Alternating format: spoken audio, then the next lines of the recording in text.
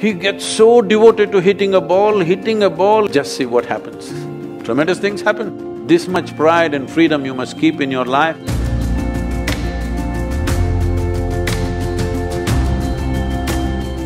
Today, when we have a lot of opportunities available to us, the multitude of choices that we have almost paralyzes us because we have a limited amount of time. How do we choose, how do we go about choosing what do we want to pursue?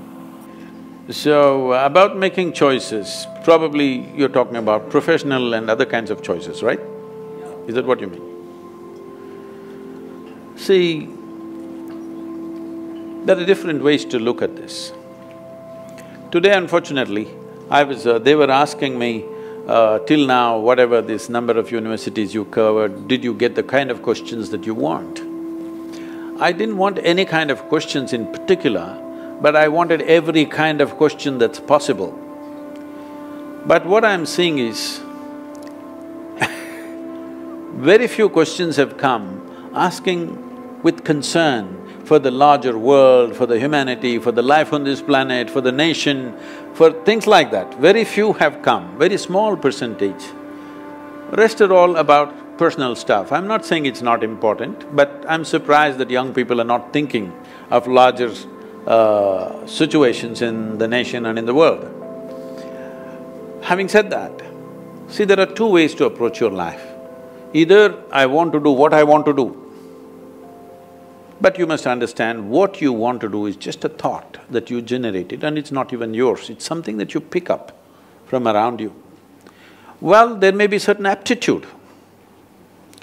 Well, people were asking me, some news channel is asking me, Sadhguru, why don't you… are you standing for election this time, 2019, are you standing for election? I said, I have no such intention. Okay, next election at least are you standing? I said, no, but why?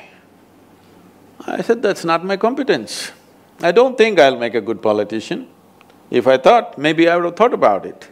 So one is aptitude. Do you have a certain aptitude towards a certain action? So are you thinking in that direction? Or a whole lot of people today are deciding what to do depending upon what they will get out of it. What will I get? Will I get this kind of lifestyle? Will I get this kind of salary? Will I make this kind of money and lifestyle? This is what they're thinking of. This is a wrong way to approach, because you will have everything and you will have nothing in the end with life. The important thing is this.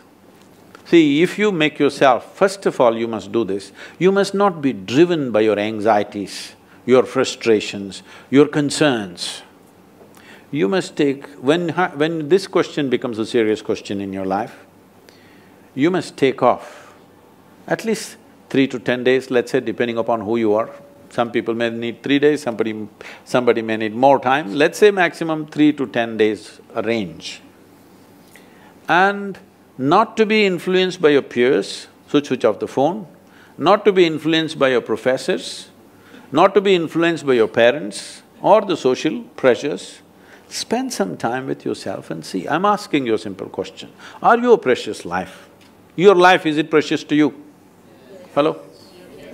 If it's precious to you, what are you going to invest this precious life into? Is something that must concern you, isn't it? You must not do something because he's doing it, you must not do something because he's not doing it. This is not the way to decide things. You're investing your life, if this life is precious, you must see what is it that really matters to you. And you must do that. It doesn't matter, it pays, it doesn't pay, but believe me, if your heart is not in something, really, you will not do your best. Yes or no? If you don't do your best, how will great things happen to you? See, whether it is art, music, design, business, sport, spirituality, politics, it doesn't matter what it is. If you are not absolutely devoted to what you're doing, you will never do anything significant in your life, that's for 100%, I'm telling you. You may earn a living, but you will not do anything significant if you are not totally devoted to something. See, right now there are many examples, because they gave him a Bharat Ratna, I'm choosing him. Let's say Sachin Tendulkar. This man knows nothing except hitting a ball. He gets so devoted to hitting a ball, hitting a ball, hitting a ball, hitting a ball, and he hits it like nobody. Now he is Bharat Ratna. Yes or no? It is just devotion. You must talk to him and see privately. He is like, you talk about the ball, he will… He is so devoted to it, okay? It's his religion, it's his sacred stuff, it is everything to him, hitting that ball. His entire life he invests in one simple act, hitting a ball. Is it a big thing? But hitting a ball because of enormous devotion, just see what happens. Tremendous things happen, isn't it? So, the question is not about what you want to do. The question is just this: can you be devoted to this? Let's say you think in terms of today, if I invest my life, next 25 years, can I be devoted to what I'm doing right now? Will this matter to me?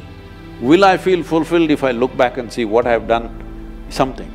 You do whatever the hell you want, just do it well, that's important. And don't do any damn thing that you will be ashamed of doing tomorrow, isn't it? What other people say doesn't matter, but you should not be ashamed of what you have done, isn't it so? Hello?